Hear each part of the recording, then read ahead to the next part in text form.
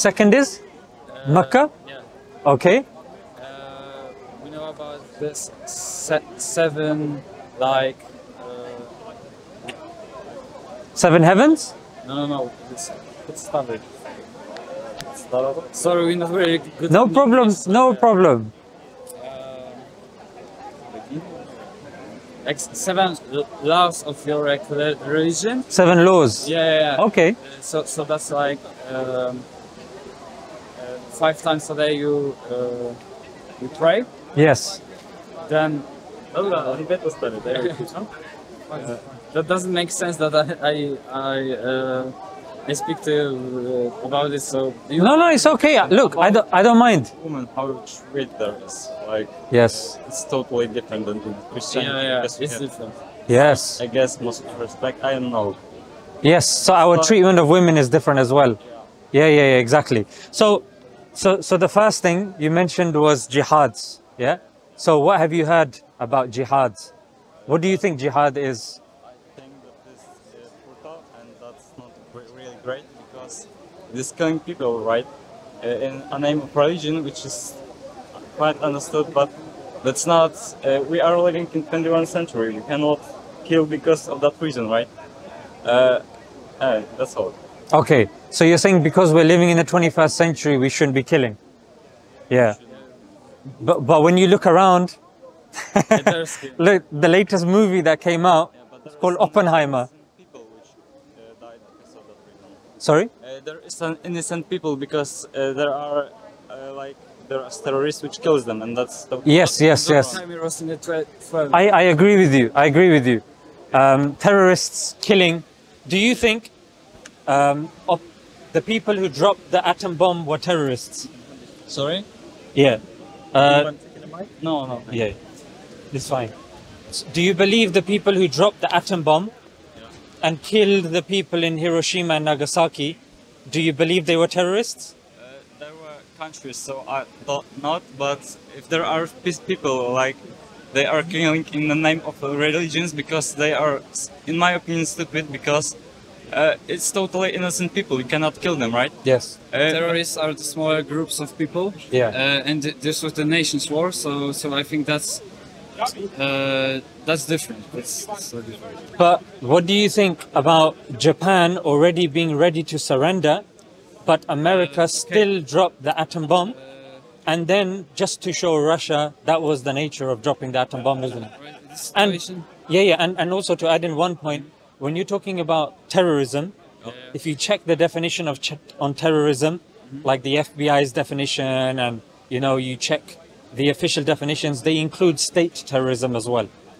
So countries committing atrocities can also be likened to terrorism if it's linked to political or religious ideology. So that's the definition of terrorism. It includes religion and it includes politics as well.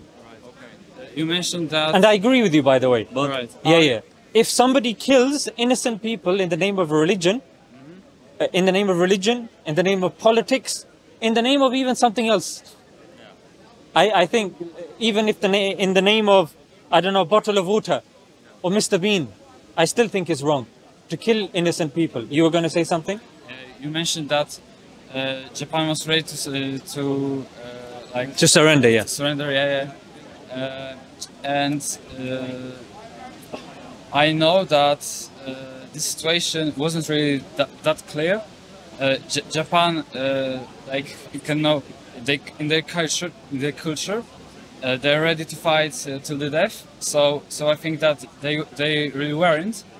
And United States, also I think that dropping this bomb wasn't necessary. It wasn't necessary, but because this was massive killing, that was. Yeah. Do you think the side effects were catastrophic? Yeah. So would you say because it's an unnecessary dropping of a bomb on people, I'm sure you agree not everybody was guilty, do you believe that's terrorism? Right. That's a tough question. Let me think for a second. So maybe you can was a dropping bomb a terrorism? So he said it's war. So I guess that it wasn't. The thing is, he said that dropping the bomb was unnecessary. Yeah, okay. unnecessary. And he said innocent. You acknowledge innocent people died. So under that guise and definition, would you say dropping of the atom bomb was terrorism? Jakie ty stanowisko wziąłeś? Że Że niekoniecznie. So my friend is right because it was unnecessary, but it is a war. War is really crime because innocent people die. But yeah, it's war. Everything is no, everything happens at war, right? Right. It was mistake, but it's not that terrorism. Like people are walking here and random. People are Okay. killing them. But bear in mind, because you use the word terrorism, Everyone knows about war, and no one knows about terrorist attacks because it's so random. And a war you cannot run from them. That's all. okay, interesting. So there's 2 points to mention here. One is the actual definition of terrorism. So what you're saying goes against the definition of terrorism. The definition of terrorism includes political, includes religious. So that's the first thing. The second thing that you mentioned is individual. It's vigilante kind of terrorism. So vigilante is, like you said, somebody just does something, killing innocent people. That's their own. That's their own objective. Actually, I will change my mind, Oh. and I will say that it was terrorism because there are innocent people, massive group of innocent people, and never it's right. That's never right.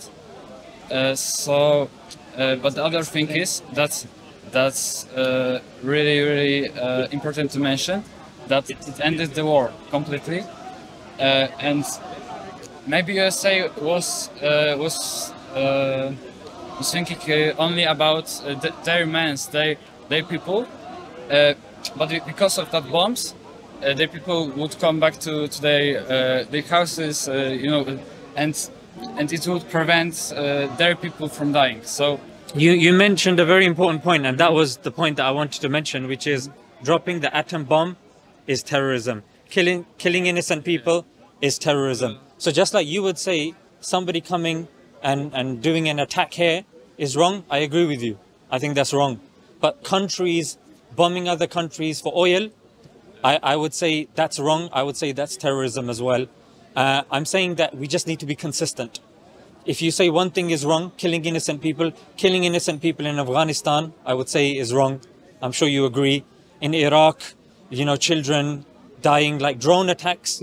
Daniel Hale, he blew the whistle on America saying, and he exposed the fact that the drone attacks in Afghanistan were killing more innocent people.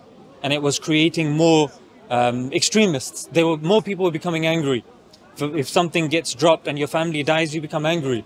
So it's very important that, like you said, we're very precise when it comes to war, because killing anyone, whether it's somebody that's innocent, whether it's somebody in another country or whatnot, war should be avoided as much as possible. That's yeah. Islam agrees killing, but Christianity doesn't, and that's why I support Christianity. Okay, interesting. If you look from the year 0 to 2008, there was a study done by Naveed Sheikh. It's a quantitative study looking at who killed or which religion was the cause of more people dying. Christianity was 178 million from 0 to 2008. Islam or Muslims about 37 million. Yeah, but it is terrorism is like from Iraq or something like that. It's coming to Europe, but Christianity happened like probably Nigeria, right?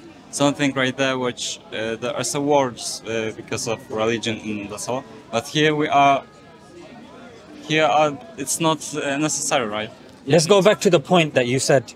You said I support Christianity because Christianity has resulted in less deaths. I've just proven to you that Christianity has resulted in more deaths. Yes, but this is people which doesn't listen Bible. They are doing it on their own. But Muslims agree that killing people is okay, in like jihad. Okay. say something. So can I just answer his one Yeah, point, yeah. yeah? Because you've made a point. So when you say Muslims believe that killing people is okay, let me tell you a verse of the Quran where it says to kill one person is as if you have killed the whole of mankind. Yeah? So that's what Islam says in its text. Now, can you tell me where you have come across where we're told to kill innocent people? In jihad? Jihad, by definition, doesn't mean killing innocent people. People think that it mentions. But they like you, do that. but like you said, But in Christianity, they don't do that because there isn't any knowledge about this, about killing people. That's wrong. well, I can tell you a place in the Bible. I can tell you a place in the Bible where it says, take the people, the Amalekites, put their heads against the rocks, kill donkeys, kill children, kill women, kill all of these people. So if you want to take a verse out of context, I can do that. There's no verse. There's no verse in the Quran that says take the heads of babies and smash them against rocks, that kill women. Do you see? But a Christian, like you said, no, but they're bad Christians. Some Christians, I can say the same thing. Yeah. about Muslims. The door swings both ways, Part of tree which includes jihad. Christianity doesn't have that, and that's why my point. So, jihad quite accepted. Christianity may perhaps have this note about killing animals and perhaps humans, women and children. Yeah. It's mentioned in the Bible. but it doesn't mention that we should do this at this time. There is a note that It doesn't mention that in the Quran either. That You've just there is taken a one note word, that jihad. that there is a note that treat jakie są psy? No. Problem. No problem. Treat I am stranger patient, no worries. Treat stranger like your brother. In the Quran, I don't know if that's that. Yeah, so in the Quran, in the sayings of the Prophet, peace be upon him, the respect and the safeguarding that we need to give to non-Muslims living in Muslim lands, that's why at the time of the Prophet, peace be upon him, Muslims, Christians and Jews would live together in harmony. Today, if you go to Egypt, there are such things as Coptic Christians, meaning Christians that have been there since the beginning. So if Islam was intolerant against Christians, today we would not have Coptic Christians. You would find loads of instances in the Quran or in the Hadith where Muslims are attacking Christians and Jews. However, you have people like Maimonides, who was a high-ranking Jew. You had people that one of the wives of the Prophet, peace be upon him, she used to be a Jew as well. And there were Christians living in the areas. In fact, when Muslims were ruling, Christians would seek the help of Muslims when they would be oppressed. Case in point was Spain. King Roderick was harming the Christians and the Jews, and then they went to the Muslims, and then Tariq bin Ziyad took an army and then went over. And again, this is in the books of history as well. So the point that I'm trying to say is, when you say jihad, firstly, the definition of jihad doesn't hold up, because jihad by definition doesn't mean killing innocent people. There's criteria of fighting, yeah, and one of the criteria is not to kill innocent people. In fact, whenever an attack happens, you will not find one of the mainstream imams saying that it's okay. And no one, for example, you can give me a verse, you can give me evidence to say that in Islam it's allowed. I don't know if I remember correct, but there was a note in this jihad, I don't know, that which includes that you can... Jak jest nawracać? Nawracać. That can... people which do not believe in jihad take on jihad by killing them, because they are not believing. I don't know how, I forgot the word. Okay, then why would you say Muslims are not killing people? Why am I standing here speaking to you? Why am I not killing you? Because I should be following my book. My book says kill people. Okay, I would be killing people. I have a question. What is your definition of innocent people? That if you are not killing innocent people, so what's the definition of? in jihad. Yeah, read for this verse. Read the first one and second one. Yeah, so I gave you one verse already. I'll give you another one because the brother is. Allah does not forbid you from dealing kindly and fairly with those who have neither fought, i.e. people that have not fought against you, nor driven you out of homes. So if somebody fights you or takes you from your home or takes your land from you, then you shouldn't be fighting them. Yeah, causing corruption. And that's the thing. Let's give it back to the brother, yeah? So the point is, can you give me an instance? You said a book. I'm telling you the book of all books. The Quran doesn't say kill innocent people. The sayings of the Prophet do not say kill innocent people. The behavior of Muslims don't say kill innocent people. You see certain people, the people that do say that, we condemn those people. We say they shouldn't be doing that. So then my question to you is it in Islam or is it in their heads?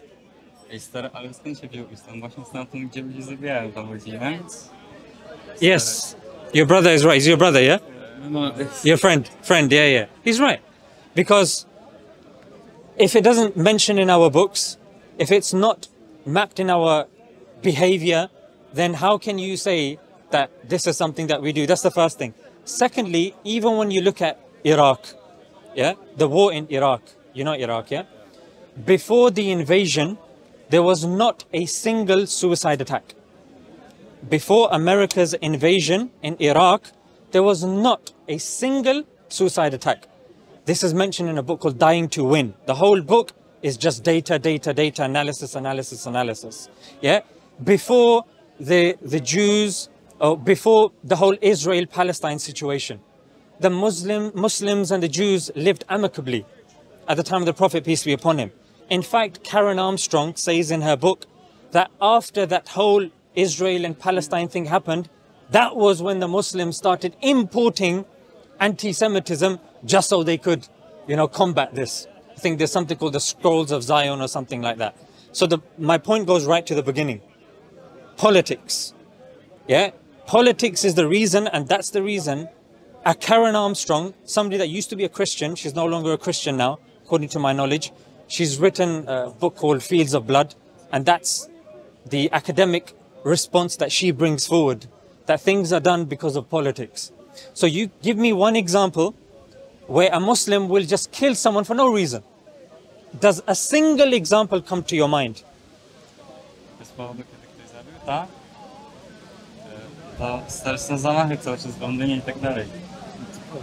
As terrorism attacks around the world, I don't know. Because no. But we don't have exact examples. Yeah, I will tell you, whenever you, and do this when you go home as well, yeah? When you see the reason, like normally they have a manifesto, they write something. They will say, this is the reason why we have done this. Normally they will say, what you've done to our brothers and sisters in Afghanistan, or in Iraq, or what's going on in Palestine. They will give political reasons why they're doing this. Yeah? You can correlate directly with, for example, even Sri Lanka. When this was going on in Sri Lanka, there was something called Tamil Tigers. They were doing suicide bombings. Catholics, they were demonized in Ireland because, again, there was a political war taking place, but religion had been hijacked and it was turned into Protestants versus Catholics. Yeah, we've been seeing this since time immemorial. Yeah, it's, black people or this. No, the issue there was slavery. It wasn't blacks, because blacks weren't the only slaves. Indians were also taken as slaves as well. So the point here is, when your home gets taken from you, when, there's an army that comes and attacks you, that will cause you to defend. Like, would you say what Ukrainians are doing? Would you say what they're doing is terrorism to Russia? No, it isn't. It isn't. Isn't. Would you say what Palestinians are doing to Israel, would you say that's terrorism? I don't really know. Do you see? You see? But Israel and Palestine has been going on longer. But the thing is, Palestine, their land was taken from them, and even now, if a person argues, no, it was like this and it was like, no problem. But the settlements, the Western support of Israel, the war crimes being taken place, Amnesty International, the the human rights organizations that even Western countries accept, but the average individual, they won't know. Yeah, the average individual doesn't know. It's just an example. Yeah. So my point is, the Quran doesn't say kill innocent people. The Hadith doesn't say kill innocent people. Our behavior doesn't say kill innocent people. When you look at politics, the psychology, the data, yeah, the academics, all point of the correlation between politics and killing. Yeah, because when even ISIS, you have people that were there, they said they were not religious. They were politically motivated. They were politically motivated people. Then the people went that joined them, they didn't. Okay, MI5 in this country. You heard of MI5, yeah? Sorry? MI5. The security services. They protect the country. There was an article where one of their chiefs, this was in The Guardian, yeah, MI5, I think it was in like 2008, if I'm not mistaken. They said, or he said rather, that the people that commit these attacks have less understanding of religion, not more understanding of religion. So this is me giving you more evidence that it's people that have less understanding of religion. They see their brothers and sisters being attacked, they get angry. So when it comes to Christians, no Christian country is being invaded at this moment in time. There's no war against Christianity. However, in Qurtuba, the Muslims were ruling. That's why you had in Christianity, there was something called the Martyrs of Cordoba, where they would go with this intention that we would be martyred for our religion. So again, we're seeing a similar thing for political and for the defense of your people or your nation or whatnot. Yeah, so that's the point. Then the second point you said, do you understand what I've said so far? Yeah. If you have something to say, I don't mind. You can see. Yeah, sure. Let's bring something from the beginning to say that Christians are like on the top of the list for killing, you know. And I think that yeah, sure, there was massive killing in Christianity, but it was in probably medieval era. It's not like the modern problem in the world.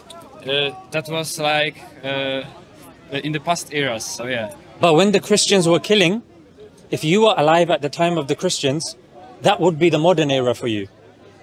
Yeah, I know. Now, you're alive now. That's not a problem of modern society. I would say the problem of modern society is much, much worse. Because as an atheist, would you say you're an atheist? Maybe. Yeah. Okay, so as an atheist, you cannot prove good or evil objectively. You can't say this is good, this is bad. Yeah, nothing is black and white. Yeah. Exactly. So if you can't even prove something is good or bad, I think that's more dangerous, and that's the reason why, say, an atheist can't say, and correct me if I'm wrong, an atheist can't say that if a sister, how old are you? 14. You can cover your ears, yeah. So if a sister was to have sex with her brother using contraception, an atheist can't say that's wrong. It's okay. Do you see? An atheist, it's a challenge. No atheist can come and tell me that that's wrong, because they will say, no, it's something that causes harm, but they're wearing contraception. You see? So a brother and a sister, the contraception, can you prove through atheism that's wrong? Can you prove through atheism that having sex with a dog is wrong? You can't. You see?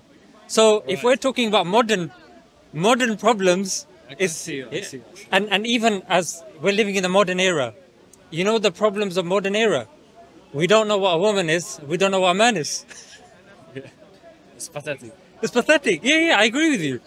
But as a Muslim, I can tell you what a woman is, what a man is. I can tell you, look, if there is a child in the mother, if there's a child in the belly of the mother, to abort that child is wrong. But somebody would say, no. My body, my choice. They will say this. But we say no. What? Ask the child. It's their body, their choice as well. Why are you killing the child? And ask the father. Ask the person that you've consummated with.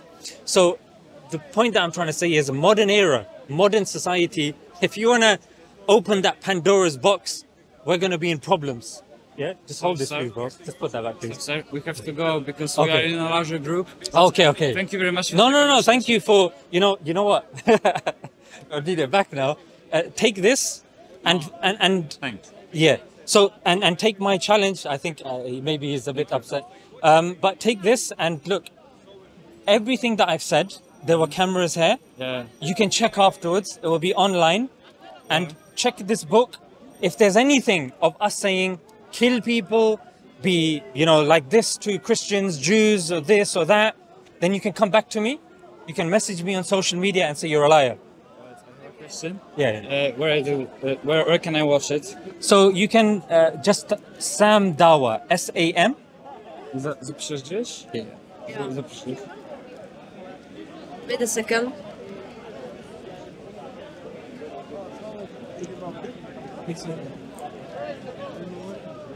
Because everything I say, I have researched, I have checked, I come here, so I would not lie to you. You can check and in the comment section say he's a liar. Call me a liar. If I'm wrong, call me a liar. Sam, S-A-M, and then Dawa, D-A-W-A-H. W-A-H. Yeah. So that will have the full discussion on there, yeah? So Thank take you, this. This is the best gift I can give to you, and hopefully, if you come back one day, we can have another conversation. And yeah, thank you for your time, Thank you for and I hope you enjoy London. Yeah. You as well. I was looking at you listening and engaging. I wish you the best as well, and thank you for listening. And hopefully, you come back one day and we can have another conversation. Have a nice day. You too. You too. Take care. Goodbye. Walaikum salam. You're doing a good job with that. Jazakallah. May Allah reward you. Assalamu alaikum, young man. How are you? What's your name? Adam. MashaAllah. Well, have a good day, yeah. Assalamu alaikum. You okay, yeah? Yeah, alhamdulillah, all good, man. Is Ali here? I don't know. Seen him. He might come later on. Okay. Might come later. Brother, how did you get on with the The